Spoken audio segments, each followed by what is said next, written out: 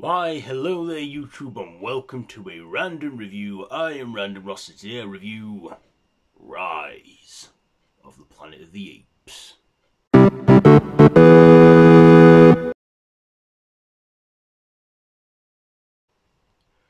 So yeah, we're into the recent installments now. So yeah, so this is written by Rick Jaffa and Amanda Silvers, directed by Rupert Wyatt, the premise based on like Planet of the Apes, and of course it stars James Franco, Frelda Pinto, John Lithgow, Brian Cox, Tom Fulton, and Andy Serkis. So this is basically a prequel to the classic Planet of the Apes franchise, where we see some apes captured at the beginning and then taken to a testing facility in San Francisco, where this research company where James Franco's character works, as a scientist trying to cure brain illnesses such as Alzheimer's, creates a serum, a cure, and tests it on chimps. However, there's one chimp that is born whilst its mother was pregnant with him, exposed to the cure, and she's highly intelligent, and out of a misunderstanding of aggression she is shot dead, and then he finds the baby chimp Caesar and raises him and realises that Caesar is no ordinary chimp. He is actually smart and intelligent. Tests the cure out on his father as well, who's got Alzheimer's, and he gets better for a while, but his illness soon deteriorates again. Also, Caesar, being protective of his family against their grumpy neighbour, Caesar instinctively attacks the neighbour, but then gets taken to an ape's enclosure where he is mistreated and abused. But also,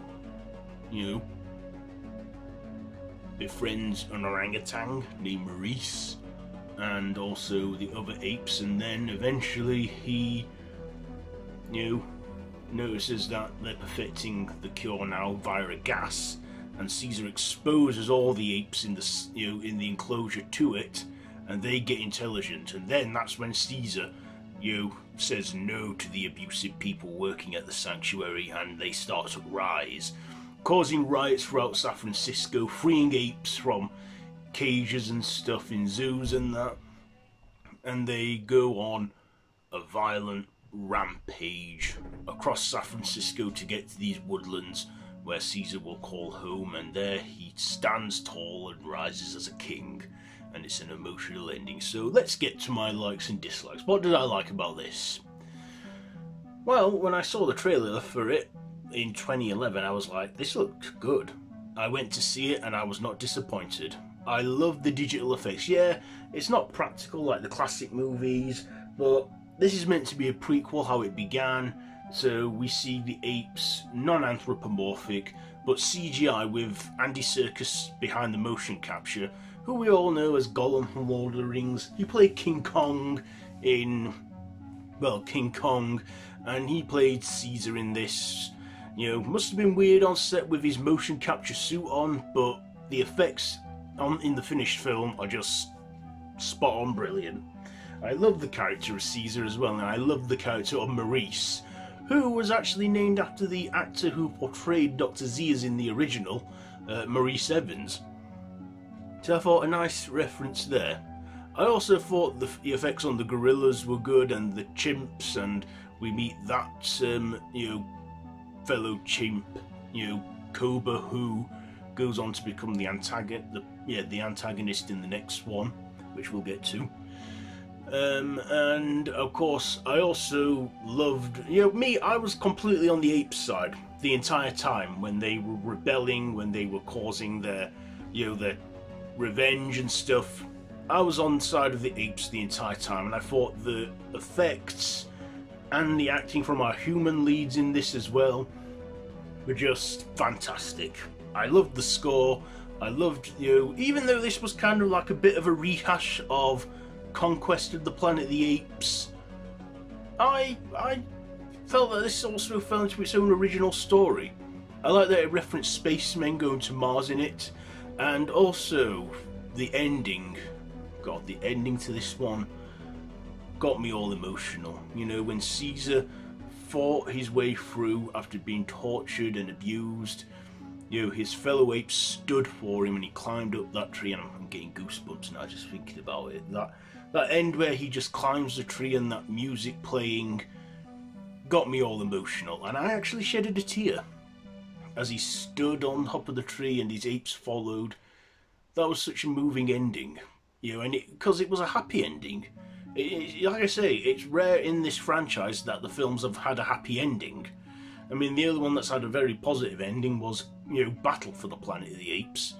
And this one, it goes all out and gives us a happy, hopeful ending for Caesar.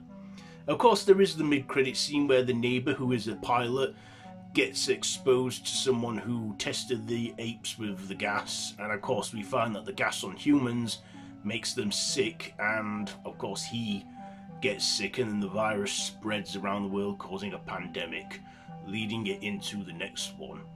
Now, of course, when I watched this in 2011, I was like, this is fiction. We'll not get a pandemic like this again. We've got better medicines now. How wrong we were. Well, how wrong I were, and probably a lot of other people were, because, you know, 9 years later, or 8 years later, COVID. Anyways, yeah, I thought this one was just magnificent. I still think it's a good film. I think the effects have still held up for it. Andy Serkis was just brilliant playing Caesar, even though I'm feeling, is he meant to be a redo of Caesar from the original films, or is he like just a coincidental chimp called Caesar, which will happen in, you know, Conquest? I don't know. I think this is also a reboot as well as a prequel, so it's a requel, which I don't mind, and I'm looking forward to seeing where this modern franchise will take it all, because we got, like I say, I'm reviewing all these films in the build-up to Kingdom of the Planet of the Apes. Do I have anything to dislike? No, I don't. I liked, you know, James Franco playing his character who, you know, cared for Caesar, and Caesar cared for him. I liked his love interest in that. I love John Lithgow playing his dad, who, you know, it was always nice to see him there. We had Brian Cox and Tom Fulton play a father and son team,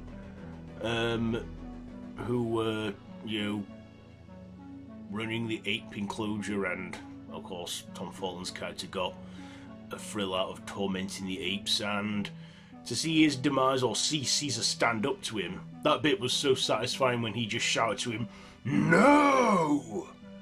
And that whole scene as well, where he's escaping and breaking the chimps and the orangutan and all the apes free, was just great. The whole, you know, like finale on the, you know, Golden Gate Bridge, where chimps climb up and attack from above, and the orangutans attack from below, and Caesar has the gorillas, you know, create diversions on the bridge. That whole sequence was just amazing, especially when the gorilla jumped up at that helicopter, and we see a few of the other unlikable human characters get their just desserts.